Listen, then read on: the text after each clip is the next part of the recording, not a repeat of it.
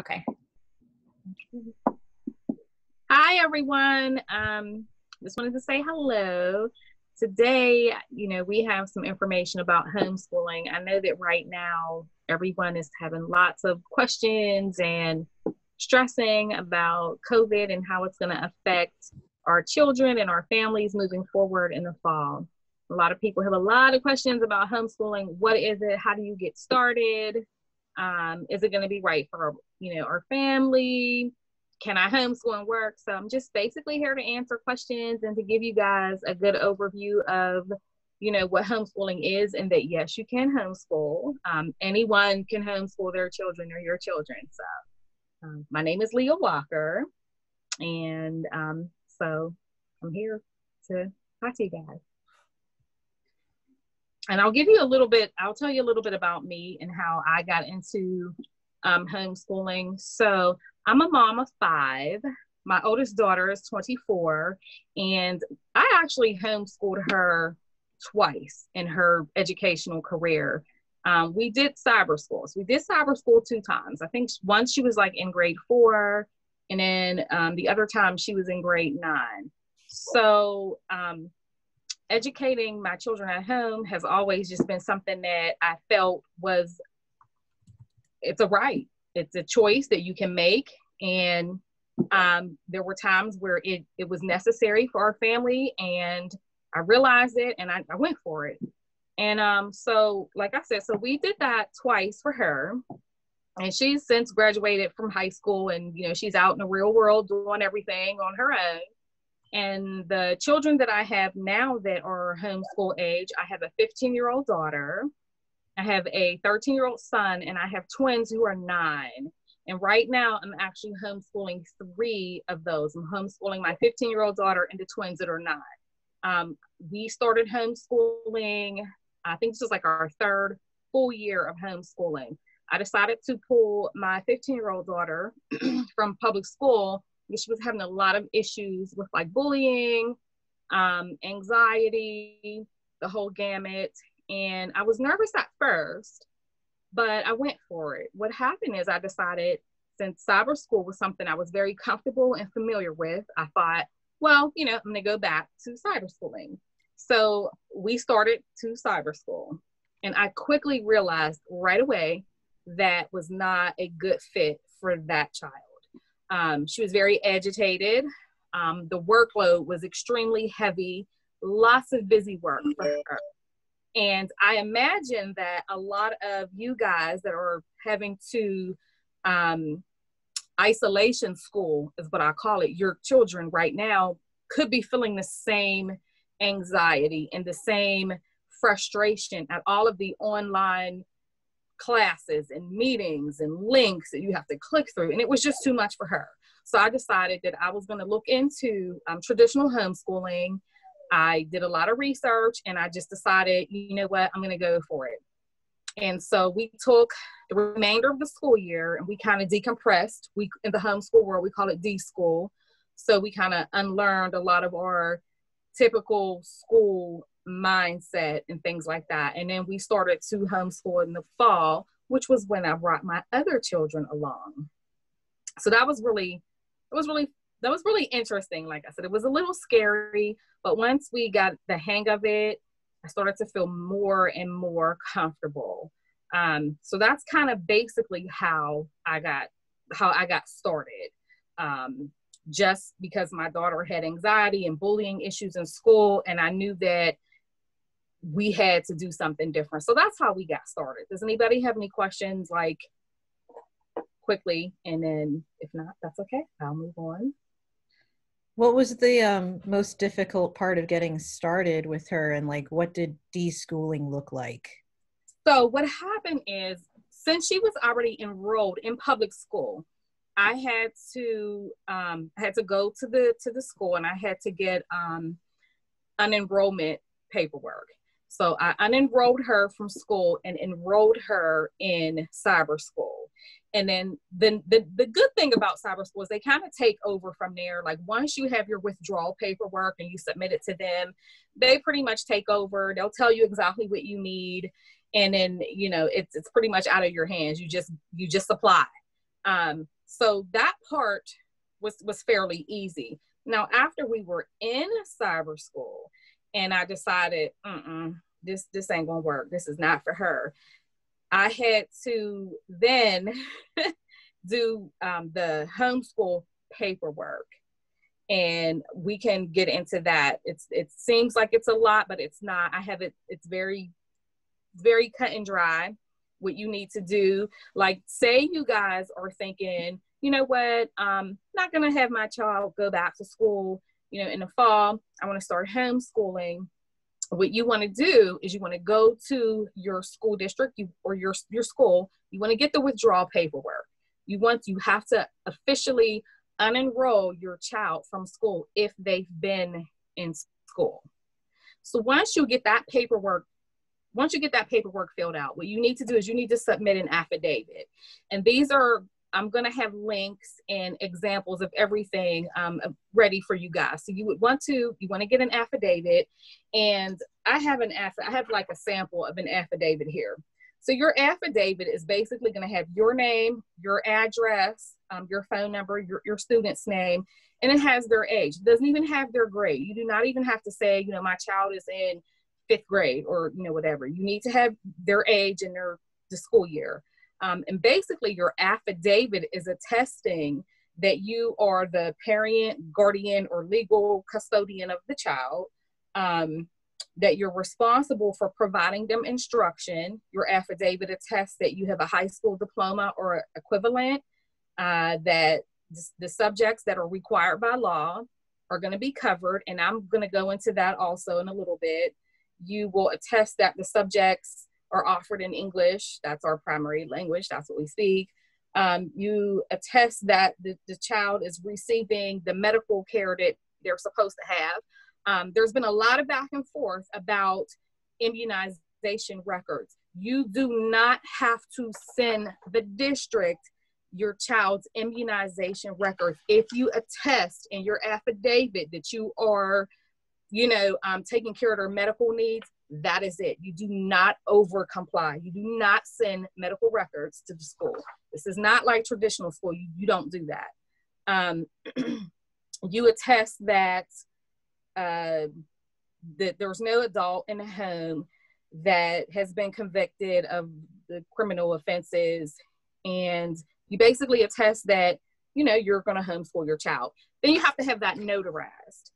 So I do have some contacts for some notaries, because some notaries are doing like in person, some are doing distance, some different kind of notaries, but I have a notary that will actually come to you. If you don't feel like, going out into the field and find it, have one that will come to you. So you get that notarized. And the other thing that you would need to turn in with your affidavit that is notarized is a list of objectives. And the list of objectives is pretty simple. If you have a child that is in, say, like elementary school, up into, I think, grade 6, there are certain things and subjects that need to be covered. And then for secondary school, 7 through 12, there's a set of objectives. All of this can be found right on the internet by simply typing in homeschool objectives. Your affidavit can be found right on the internet by typing in homeschool affidavit. The objectives, I have one here, and it's very basic. Again, you don't have to go into you don't have to fill out like a syllabus. You don't have to have all this in English. We're going to be learning Shakespeare and Macbeth, and that is not what you have to provide. Ours just says it has the classes English, arithmetic, history, geography, civic science, safety, health, gym, music, and art. One example of geography would be improve map skills, increase knowledge of U.S. and geography, and increase knowledge of world geography. It's as simple as that. And again, these are simple forms that can be found right on the internet that you print off and you put right together. You have it notarized. You can take it directly to the superintendent so that you can get like a receipt right then and there. And then that way, you know, well, they have my stuff, I'm good to go. Or you can mail it in, and you can mail it certified return receipt. I personally like to cover all bases. I email it.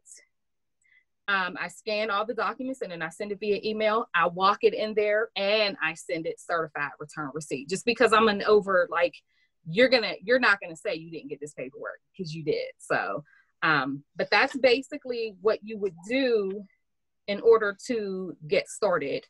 So it's nothing that you have to like think about yourself. You just find everything on the internet and then copy paste it into the document or print the document out.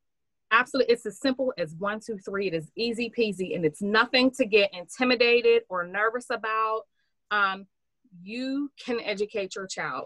It is just a simple matter of a couple forms, having them notarized and getting them to the correct party.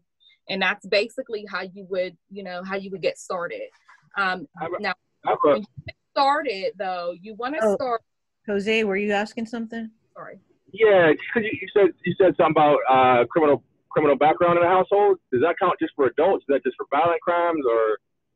So that's a very good question, and I don't have like a direct answer for you. I mean, on my affidavit that I've read, I'm gonna read you the exact verbiage, and there's always like gray areas and this and that, but let me read you this verbiage, and then let's see what you think. And there's also an entity there's an organization that represents homeschoolers. It's called the Homeschool Legal Defense Association, hslda.org. And a lot of people join they join the HSLDLA, whatever, so that they have like a layer of protection, because sometimes things happen and, you know, some school districts try to overreach. When you have the HSLDA in your hip pocket, I think there's like a nominal fee that you pay every year. If you have any issues, you contact them and then they act. It's a legal association and they act on your behalf. But let me read you this one, just the verbiage, just so that you'll know exactly kind of what it says. It says, no adult living in the home or any person having legal custody of the student has been convicted within 5 years of today's date of any criminal offenses enumerated in Section 111 of the Pennsylvania Consolidated Statutes. Now, that's something that I'm sure that we could look up, and possibly if we look that up, maybe it may give a list of offenses that are not acceptable, possibly. Like I said, I'm not 100% sure on that, but that's something I feel like we can figure out and we can post when we upload the video. So we'll statute again. Section 111 of the Pennsylvania Consolidated Statutes. So we know that's a good question. Thank you. Okay. Okay, so that's basically how, you know, what you would need to get started. Any questions? Any other questions so far? It looks like it's the background check one, so it's probably just sexual offenses against minors. Okay, which makes a little bit of sense. Okay, so that's what you do legally to get started, and I believe that you have to have these if you're gonna start homeschooling. I think this stuff needs to be. You can file your affidavit and objectives as early as July 1st. We always start our homeschool year technically July 1st in our house, because you just have to have 180 days of instruction. So if we start in July, we usually finish our homeschool year. I think we were finished this year. This year was a little different. I think we finished this year, I feel like it was like at the end of March, beginning of April, possibly. This is the great thing about homeschooling. You do not have to just homeschool Monday through Friday. Learning occurs every single day. Every single day that your children wake up, get out of bed, put their feet on the floor, they're going to learn something. And so there are days there's times where we did not do instruction, or we didn't do anything that I counted as homeschool like on a Monday or Tuesday, but maybe Saturday and Sunday, we did homeschool. So I counted those days. And so I actually print out a calendar and check off days. Our calendar starts July 1st and it goes to June 30th. So our school year technically goes from July. This is me in my house. Our homeschool goes from July 1st through all the way through June 30th. And the reason why I do that is because my children are special needs. They have a lot of doctor's appointments. We've had hospitalizations. We've had lots of things going on, and we had coronavirus. So, and it's sometimes like for December, a lot of homeschoolers will take the entire month off to do like baking and crafts and Christmas and holiday activities. So they just take that month off. When you homeschool, you can do that because as long as you have your 180 days of instruction, you're fine. So you can file your paperwork as early as July 1st, but I believe it has to be I feel like it's I think it's August the 1st. Has to be in by August the 1st, I believe. Either August the 1st or August the 30th. I would say August the 1st, just to be on the safe side. So you want to get that in by August the 1st. There's a question in the chat that asks if you need to resubmit everything every year.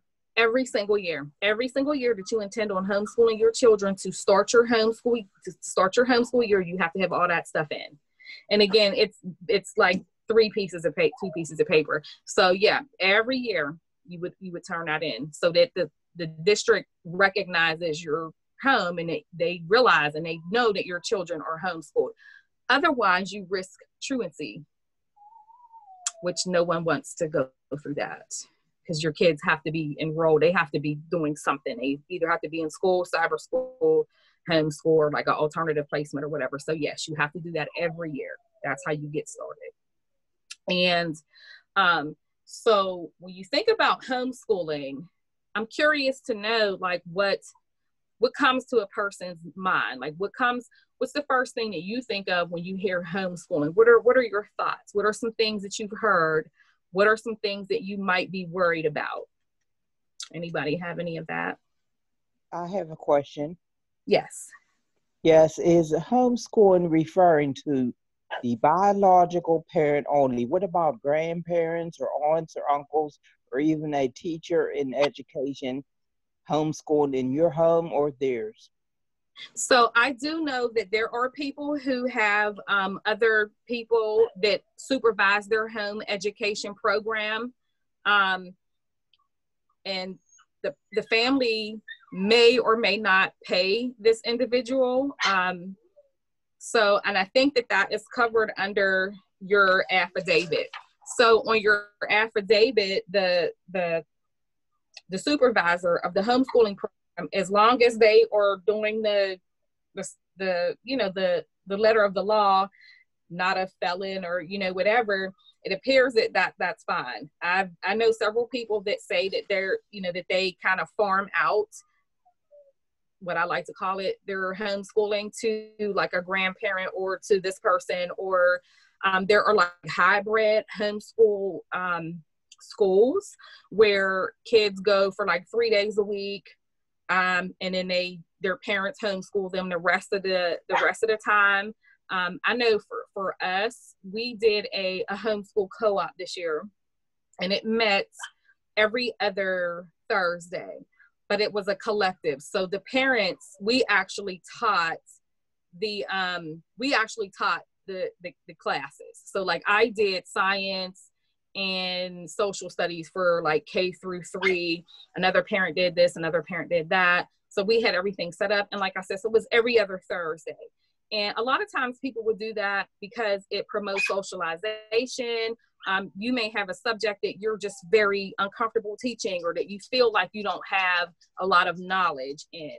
And so a co-op, may be a good choice for you. We really enjoyed it. So. All right, thank you. You're welcome. We had another question in the chat about how many hours per day would you say you would spend homeschooling on average, and how can you make it work as a single mother and around the work schedule, which I know was something that you had planned on talking about. Yes, so I absolutely love this question. Like I love this question because And again, my kids haven't been in school in a couple of years. So what's a typical school like from 7:30, 8 o'clock in the morning to what, like 3 in the afternoon? I think it is. So I have never homeschooled for that length of time, those many hours ever in 3 years. On a typical day that we homeschool, my twins are 9. So I usually spend with them between 2-3 hours, probably max. They are in approximately second, third grade-ish. I'm thinking that's it.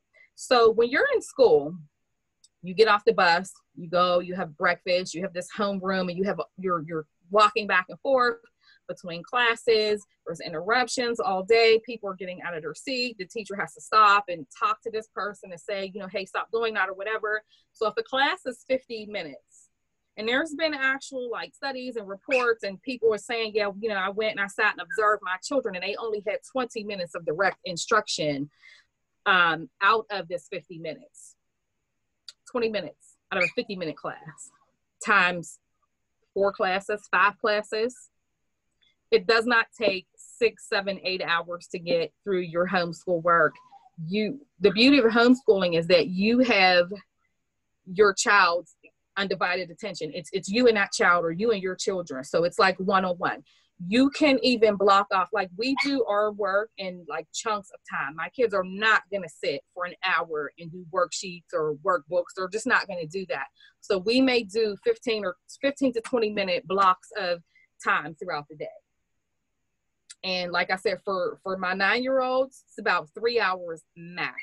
Now, my 15-year-old is little. She likes to take her time.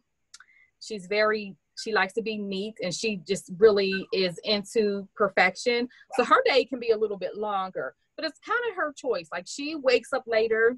She starts her homeschool day a lot of times at like 2 in the afternoon. She's not a morning person.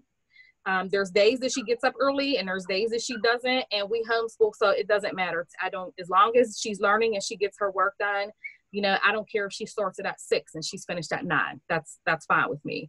So, for older children, because their work is a little bit maybe more intensive, or, they found something that they're a little bit more interested in, and they can, research and go for hours, their time might be longer. But for us, I like to get to the point as quickly as possible. I don't like a lot of fluff and a lot of busy work. I like, if we're learning about nouns and verbs, I'm not going to play. We're going to learn about nouns and verbs, and we're going to have fun, because my children have other interests. They like to do other things other than schoolwork. And that's what homeschool allows, them to be able to do. So, but every family is different. There are some homeschool families that they have a homeschool room set up like school, with maps and globes, and, they got the papers and the books and the rulers, and they are, you're going to do this class for an hour, this class for an hour. And I say, if it works for them, I think that's fantastic. It just wouldn't work for mine. And how do you do the work schedule if you're a single parent at the same time? So I am a single parent. It's just me and the babies. And initially it was extremely overwhelming, because, when you're a single parent, not only are you mom and chauffeur and cook and everything, you're now thrust into the role of teacher. And that can be very difficult. So I had to look at the times of the day that worked well for us. Like I said, so for my oldest daughter, she can pretty much do her assignments on her own, without my help. My little ones need more of my instruction. So I work out up until COVID. I worked outside of the home. I was a personal shopper for Instacart. So I was able to find a job that was flexible. So I could go out and work whenever I feel like it. So if I said, okay, I'm going to do 4 hours or 5 hours of Instacart, we're going to do schooling when work is over or before, I go, that's fine. Again, you don't have to wake up and start school, or you can. It's up to you. But if you're working at home, naturally that creates a whole different set of, of problems. We're having a lot of families, the parents have to work at home, and they're like, my kid has to do all the schoolwork. They have to have these Zoom sessions and they have to do this and they have to do that. But when you homeschool, you don't have to do any of that. If your concern is, how do I keep my child occupied during the hours that I work, that's a totally different question. You know, we do a lot of sensory activities for my boys. So I have like busy bins set up for them where they can do like Lego challenges, their sensory activities.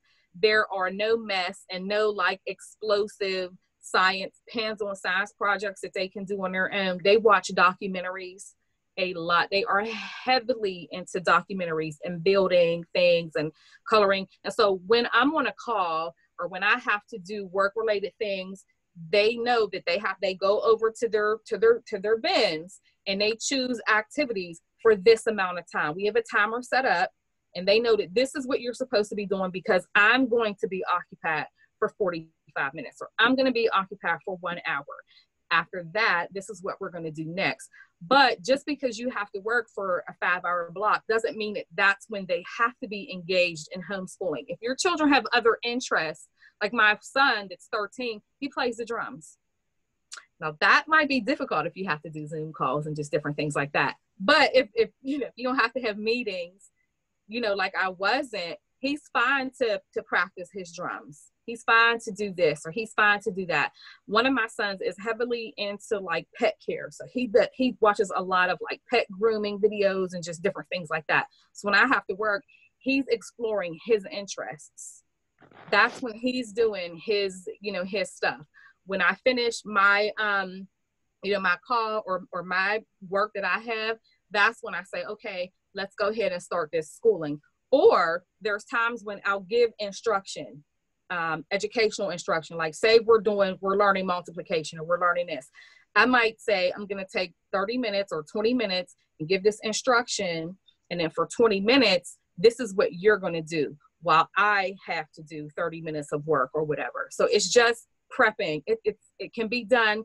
There's times where it's a lot of planning, goes into it at times, but it can be done. You just have to think outside the box and realize that just because you work from 9 to 5 or 9 to 3, that doesn't necessarily mean that they have to be engaged in school.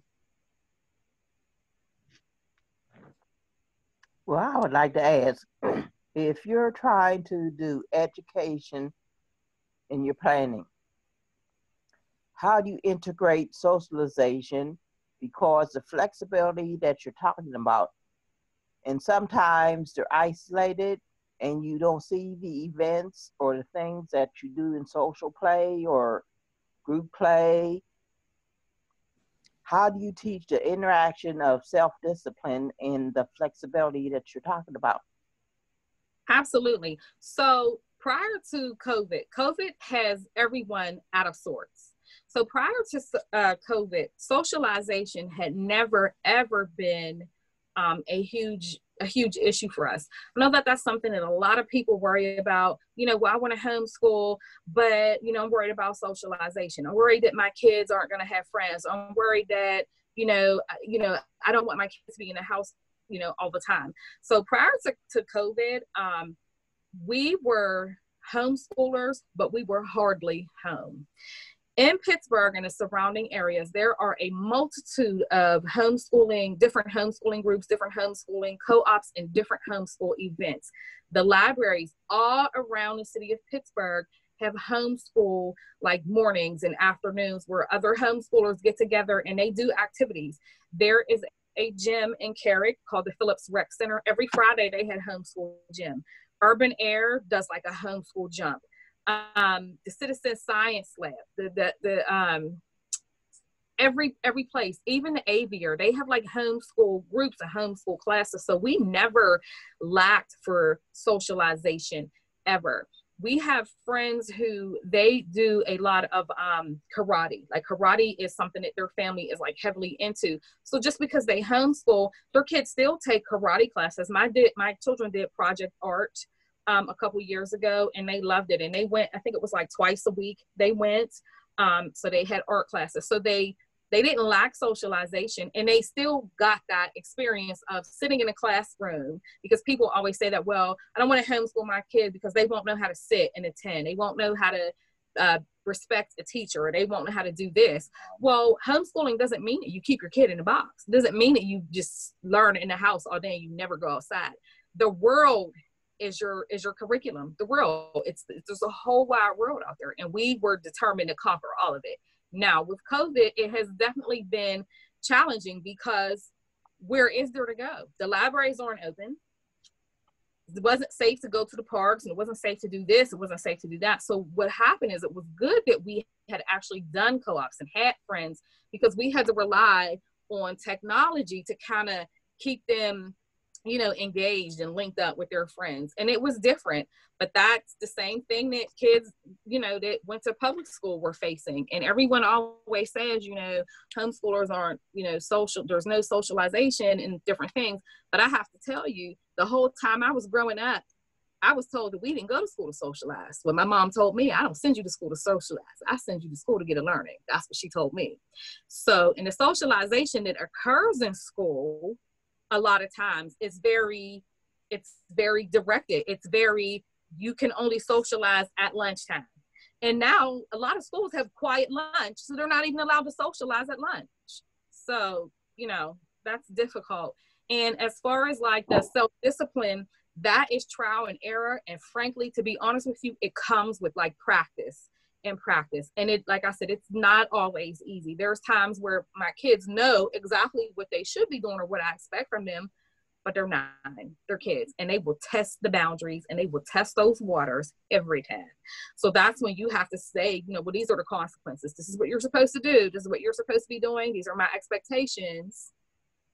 And if you're not following them, if you're not doing ABC, these are the consequences, and stick to them.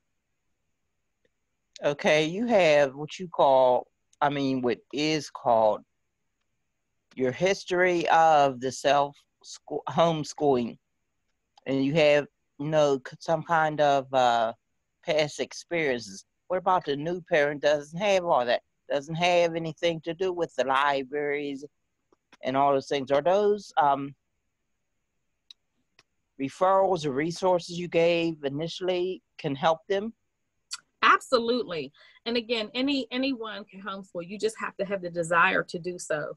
One of the things that I strongly encourage families to do when they decide that they really, really are, thinking about homeschooling and they want to do it, we spoke about deschooling. So what deschooling is you take a chunk of time. A lot of veteran homeschoolers recommend that for every year that your child has been in school, you deschool for 1 month. Now, I understand that seems like so foreign and so, oh my goodness, my child is in the 5th grade, so we're going to spend 5 months like not doing anything. That's not what deschooling means. Deschooling simply means that during this time, you learn your child.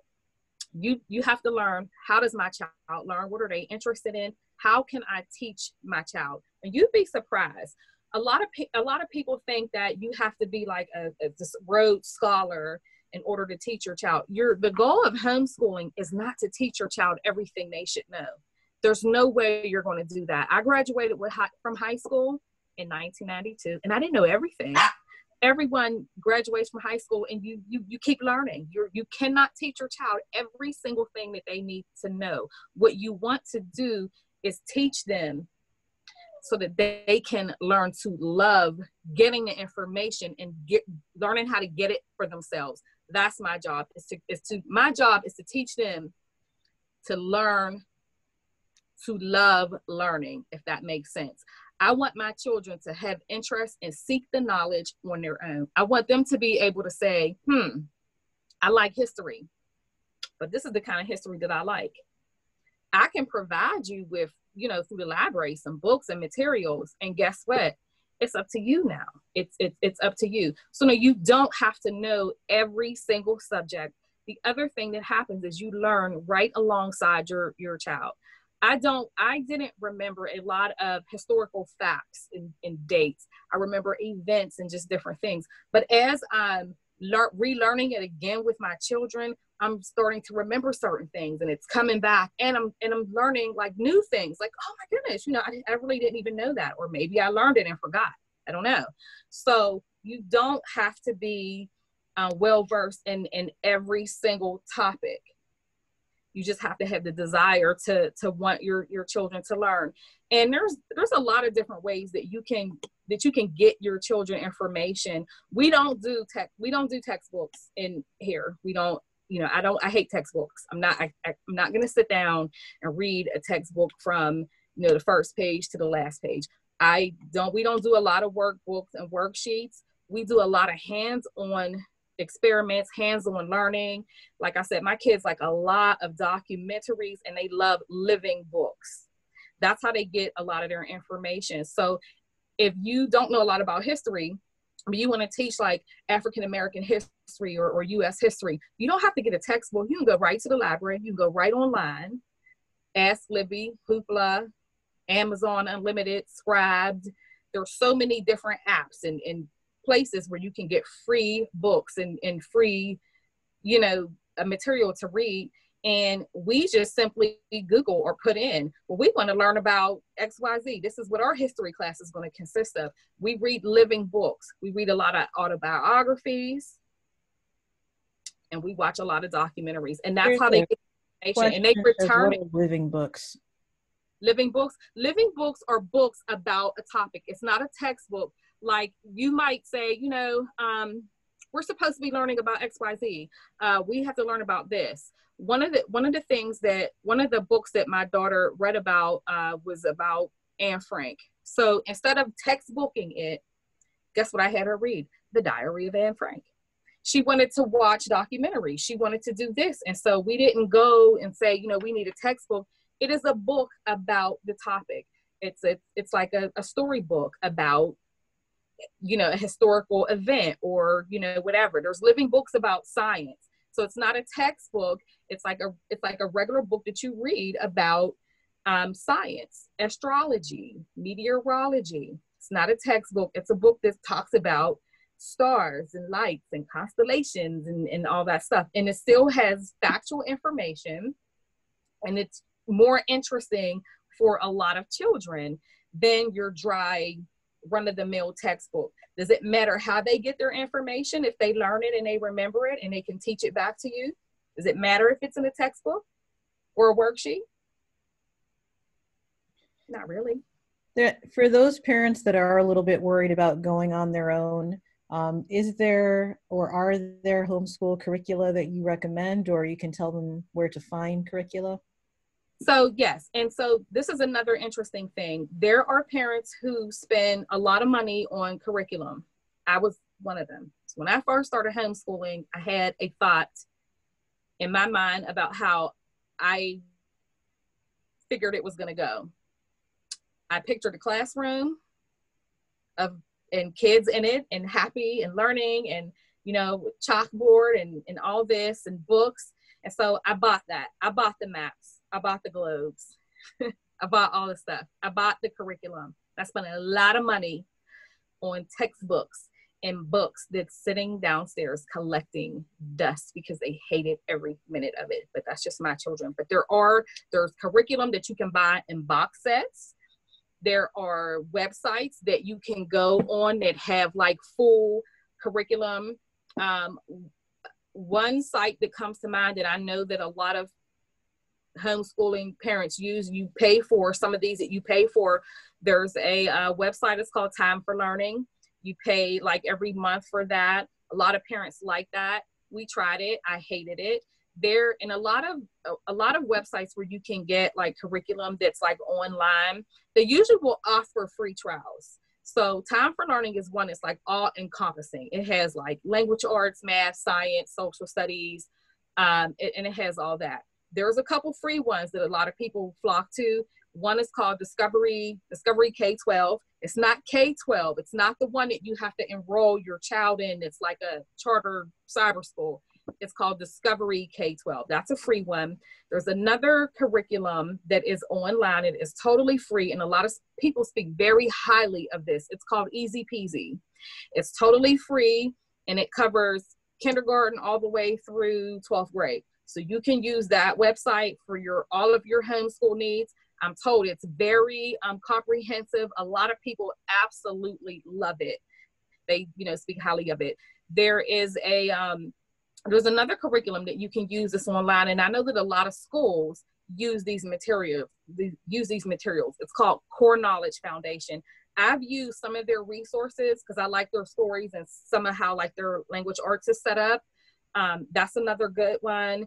You have to decide if you want to teach like a secular curriculum or if you want to go like Christian or biblical. There's different curricula for that. Some of the curriculum that's out there is very, very, very expensive. And like I said, and I bought some and my kids did not like it. So I more so piece things together.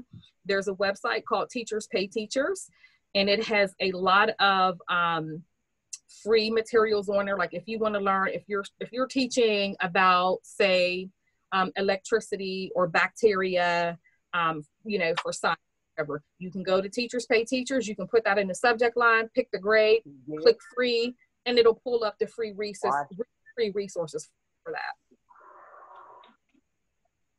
So basically, you can decide, I'm going to go ahead and pay for a curriculum, and that's fine. A lot of people do, and it works fantastically for their children. Or you can say, you know what, I'm going to go with the free stuff. There are books. A lot of people are worried about keeping their children in line with public school. So there are books that you can check out from the library or look online to find out like what your second grader should know. And these books will outline everything that is usually taught in the second grade, what your third grader should know, or what your eighth grader should know or whatever. And it tells you what's taught. So you can take that book, see what they should know, and piece your curriculum together, from that book. If you're concerned about keeping your children on, on grade level, I'm not, but a lot of people are. So that's important to know.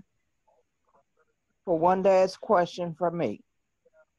Now, when you get to the end of your school semester, on monitoring and observation, how do you grade, by point or by observation? How do you score? Very good question. So we don't even use grades. You can use grades in your homeschool. Like if you say, this year we did English, we did math or whatever, my children followed this book, we had these worksheets or I gave them problems, they consistently scored 8 out of 10 or whatever. I felt like, you can grade them just like teachers grade in school. We don't do that, but people do. To wrap up your homeschool year, and this is really, really, really important. So in order to wrap up your homeschool year, there's a legal way that you have to do it. So you have to put together a portfolio. In the state of Pennsylvania, your portfolio is supposed to show progress from the beginning of the year to the end. So what I tell people, if you have a child that does, worksheets or whatever, take some of their samples of work that they did from the beginning of the year, the middle of the year, and the end of the year, in the subjects that they learned, put it in a folder, and that can be, part of their portfolio. So you get a portfolio together, and you have to have their portfolio evaluated. Once you start homeschooling, I strongly suggest that you seek out homeschooling groups on Facebook, other homeschoolers, or whatever, because there are going to be a wealth of information, for you.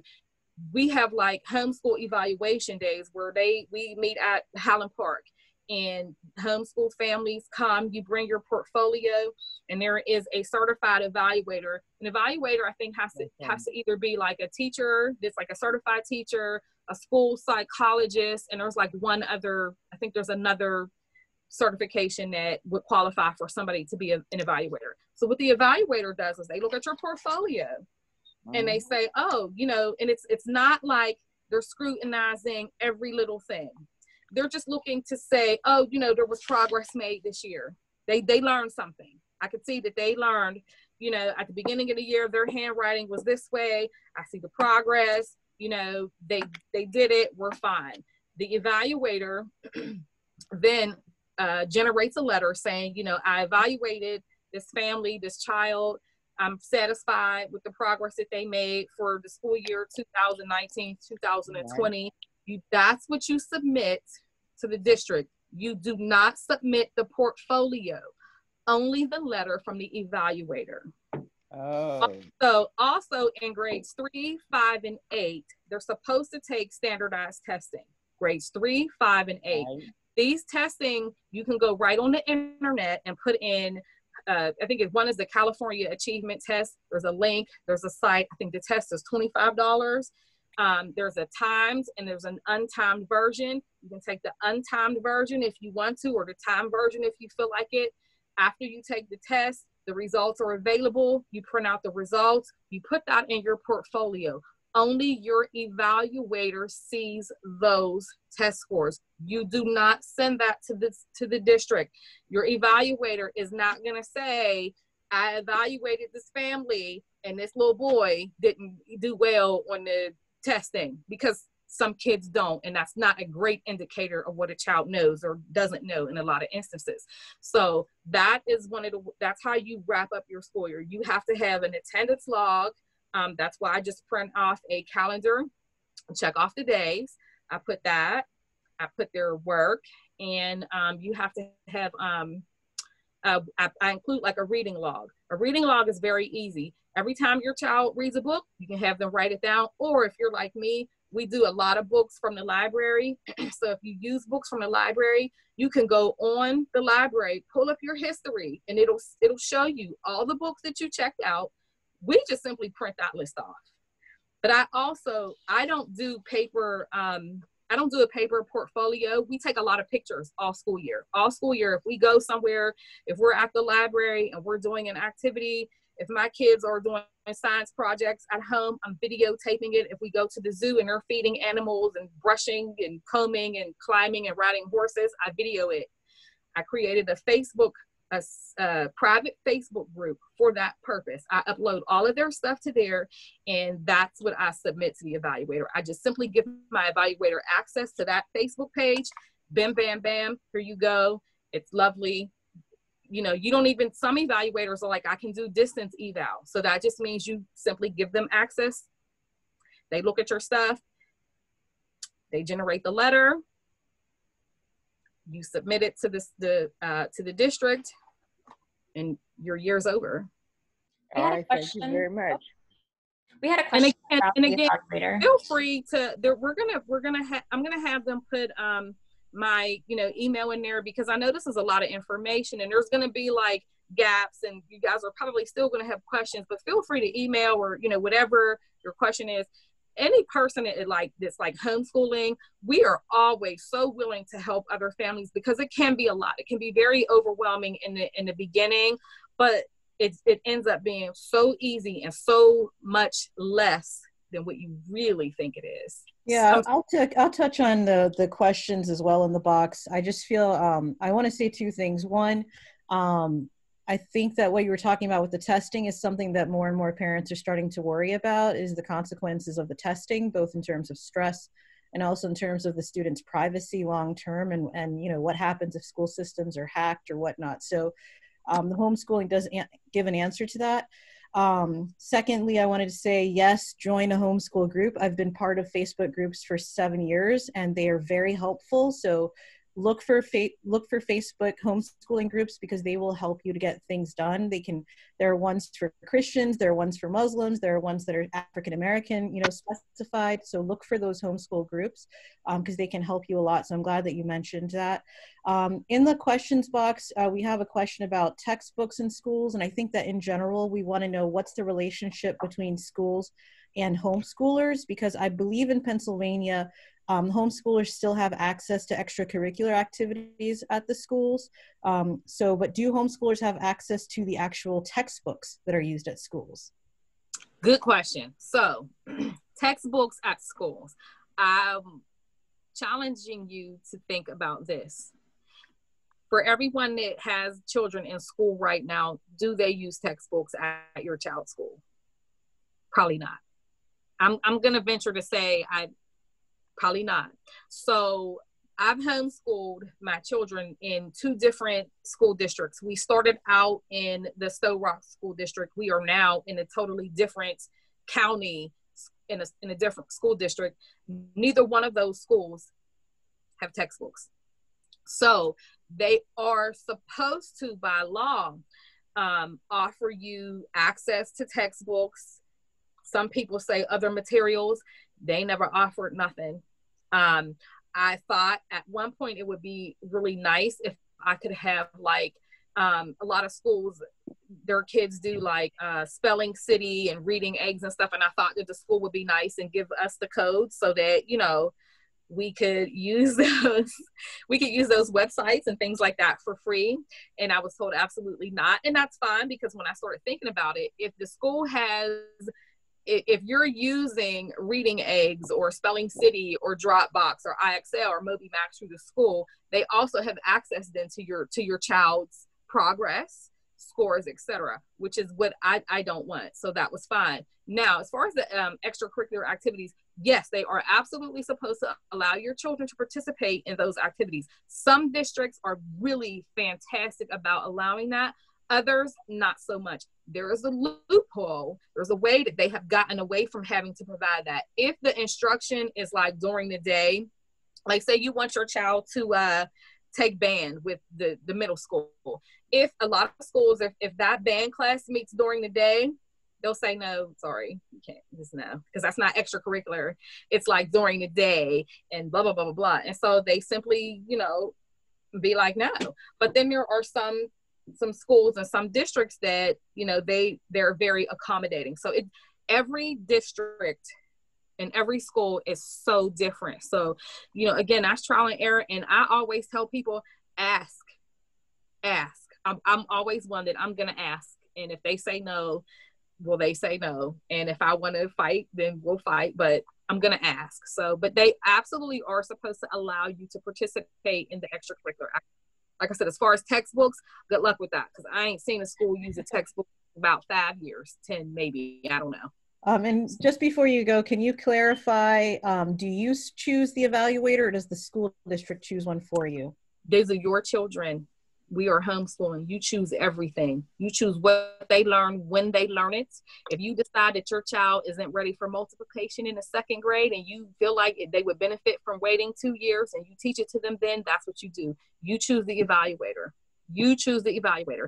And if you meet with an evaluator and you're uncomfortable with the questions that they are asking you, and they're looking at you and they're giving you pushback, you know what you say? Get my stuff back. No, thank you. No, you choose the evaluator. You choose. And again, the evaluator is simply looking for progress. They're not looking to, they're not supposed to be interrogating your children. They're looking for progress. That's it. It's as simple as that. And what I don't want people to do is over comply and start giving information and giving paperwork that is not necessary. You give what the law tells you. This is what you do in order to homeschool. You provide that and be on your way. Thanks. Most homeschoolers we're really strict with that, because we don't want overreach. We want to be able to continue to educate our children the best way that we see fit. All right, one more question about the financial commitment. Now, and then we have to wrap this up. One more, please. Go ahead. If you have what you already pay in your school taxes, does any of this money go towards the homeschooling? Not a dime. You cannot receive any money back. You can't put it on your, tax, nothing. No. And the thing is, once you want to be careful. That's a very slippery slope. Once they start paying you to educate your children, they're going to start telling you how you can educate their children. So I'll tell them they can keep their money, and we'll use the free resources if we got to. You don't get any money for homeschooling. In other states, they have umbrella schools that pay for certain things, but not in Pennsylvania. All right. Thank you very much for your questions answered. Thank you. I appreciate that. All right, I think we're out of time at 6 o'clock. Are there any final comments you want to tell people, how they can reach you, where they can find more resources? And I know Kiyomi's going to send a follow-up email with all the resources you've already provided. Absolutely. I can be reached. My email address is lwalker3106@comcast.net. You can reach out to me via email. We can talk. We have coronavirus, so can't meet up with you face to face, but we can do a Zoom session or Facebook or whatever, and I can continue to try to answer any questions you have. I can provide you with the papers that you need, like the affidavits and the objectives and different things. I can personally walk you through what you need again to get started. We can talk about different curriculum choices and everything. Like I said, just because I don't do it in my homeschool doesn't mean it won't work for you. My children have just a different set of needs, so we homeschool. We actually do something that's called unschooling. Maybe one day we can get into that as a session. But I'm always open and willing to talk about homeschool because I absolutely love it. So, Thank you. Okay, you're very welcome. Yeah. Thank you so much for your time. Kiyomi, you want to close us out? Yeah, that sounds so good. Thank you so much for coming and spending time with us and sharing all that information. I will send a follow-up email to everybody and definitely share Leah's email so that you can contact her directly. So, great job. All right. Thank you, guys. Thank you. Okay. Bye. Bye. Bye.